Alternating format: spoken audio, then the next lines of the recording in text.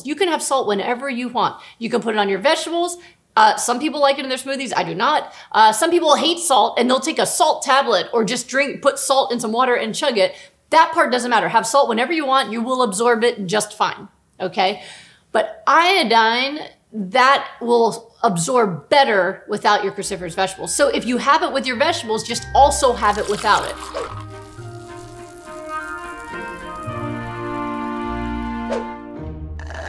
Daily salt requirements on pure hypernourishment. I've heard about salt should not be taken near eating cruciferous vegetables. Does that mean salt in my cruciferous salad doesn't count in the daily goal? All right, people get really confused on this, and I don't know how to unconfuse it. I'm usually pretty good at communicating, but for some reason, the salt iodine thing, and I see the next question on Facebook is also about iodized salt. So let me see if I can clear this up for you. Okay, your body needs certain things that have to be supplied externally, right? Among those things are both sodium and iodine, okay? So we can separate that out. We need sodium, we need iodine, right? Iodine helps us not only with thyroid health, but with brain health. And sodium is also necessary. The reason why we check your electrolyte panels is a certain amount of blood sodium is necessary for us to function properly. If our blood sodium or salt level goes too low, we can feel dizzy, we can have a seizure, we can get diarrhea. So blood sodium, right? So we need sodium, we need iodine. Those things are both things are true, right? Now, the easiest and cheapest way to get iodine is iodized salt. So you can get your iodine with your sodium if you use iodized salt with your food.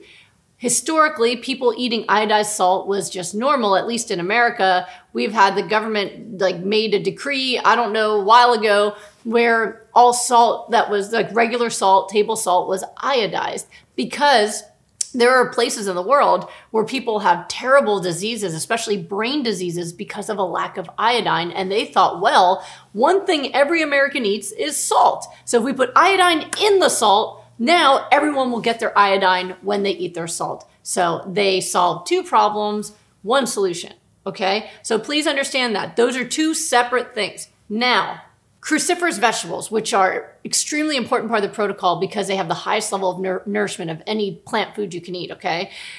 Cruciferous vegetables also can interfere with some of your iodine absorption.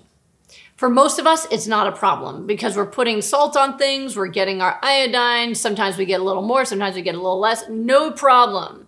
But for some people, especially people with thyroid disease, that little bit of interference can have a symptom, right? Which is where the folklore comes from, that somehow people with thyroid disease should not eat cruciferous vegetables. That is incorrect, okay? They need the nutrition, but the concern is that they will absorb less iodine and they already have a low thyroid, and that's going to make them have even less thyroid hormone, right?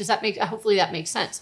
So if you want to maximize iodine absorption, then when you have your iodine, have it separately from your vegetables. That does not mean you can't put salt on your vegetables. You can have salt whenever you want. You can put it on your vegetables. Some people like it in their smoothies. I do not. Some people hate salt and they'll take a salt tablet or just put salt in some water and chug it. That part doesn't matter. Have salt whenever you want. You will absorb it just fine. Okay.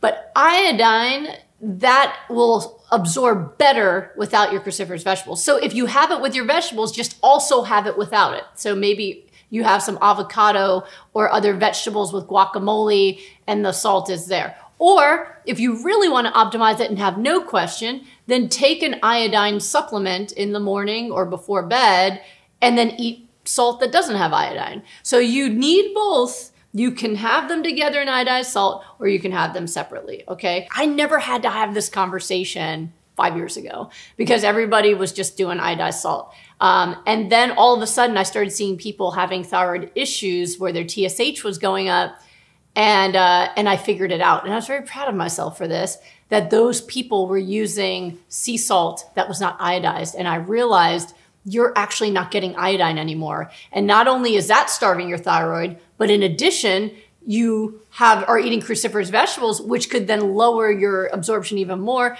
And so that was causing a problem. We added iodine back and boom, everything gone, autoimmune disease and the thyroid issue. So that's why I even have to speak about it now, is because people stopped using iodized salt. And that's the whole reason, okay? So you don't need to not have salt with your vegetables. It's just that's the only issue. And I hope that makes sense, because the question comes up all the time and people still struggle with the idea of why iodine, iodized salt, all that stuff. So hopefully me taking a little more time with it helped you with that.